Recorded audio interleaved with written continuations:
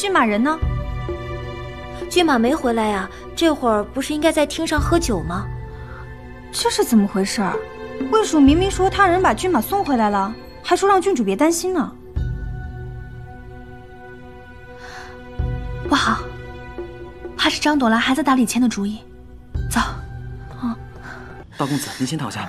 来，大公子，你先躺下休息会儿。我去西跨院。大公子，西跨院，您喝多了，先在这里歇一歇。小的这就找人来服侍您。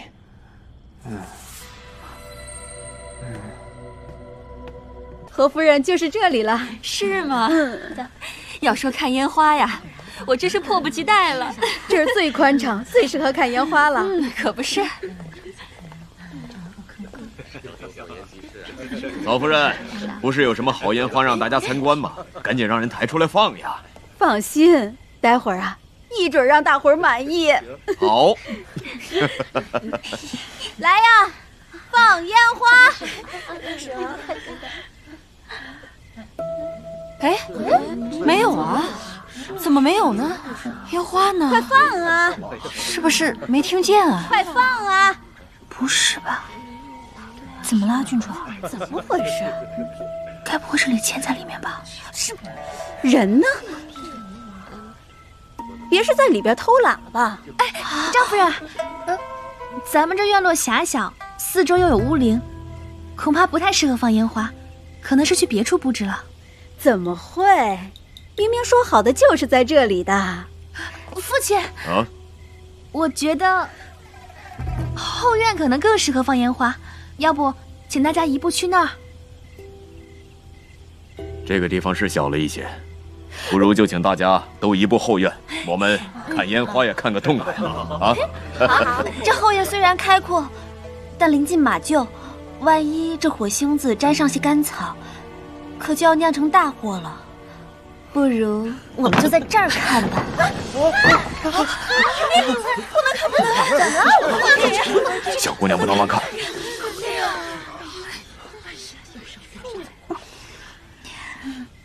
恭喜张夫人，郡主可真是大度啊。不过生米都做成了熟饭，木已成舟，我看这件事已经是铁板钉钉了。夫人，娘，夫人。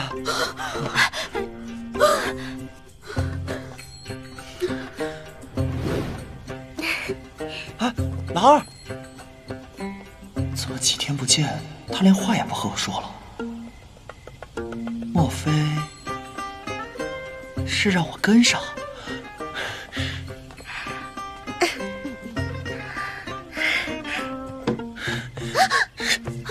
兰儿，几日不见，如隔三秋。这些天你对我避而不见，我以为你对我斩断情丝了。兰儿，你是世间最温柔、最美丽的姑娘，你怎么舍得？少哥哥，你对兰儿的好，兰儿心里都明白。但是今天不是说话的时候，我们改日再去啊。走吧，走。这里一个人也没有，所有人都在寿宴上，还有比此时更好的时机吗？哎呀，真的不行！哎，你先走嘛。不是你叫我来的吗？难道你约的不是我？有别人在里面？怎么可能？不会的。那就只有我了。不是，少哥哥。李谦人呢？兰儿，自从齐府与你相遇，我便对你一见倾心。遇见你，是我一生中最大的幸福。你愿意嫁我为妻吗？难道这是天意？老天让我嫁的人不是李谦，而是少哥哥。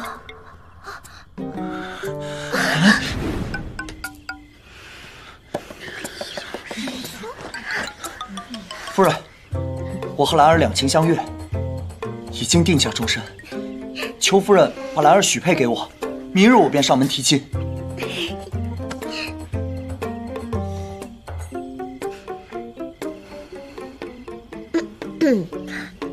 娘，你要么就成全我们吧。想来张夫人说的挺对的，这生米煮成熟饭，木已成舟，应该是板上钉钉的事情了。那我就等着哪天吃少公子跟张姑娘的喜酒啦。娘，先起了再说。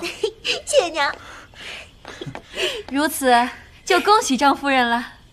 谢谢张夫人啊！哎呀，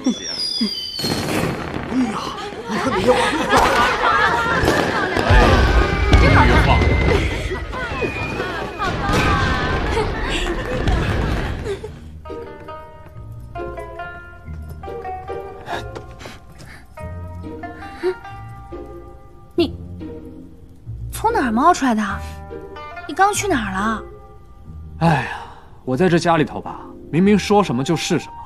刚刚那个下人也不知哪来的胆子，非得把我往书房里送，我就觉得不对劲。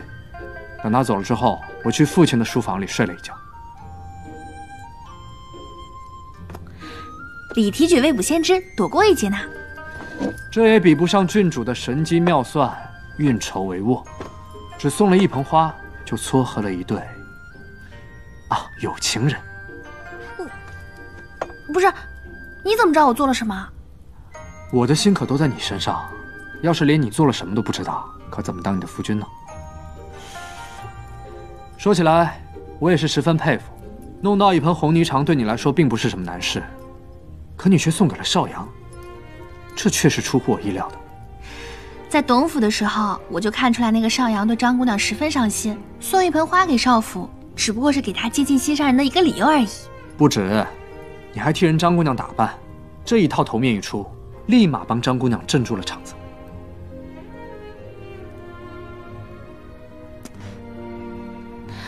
你说我这机关算尽的，你会不会觉得我是一个坏女人啊？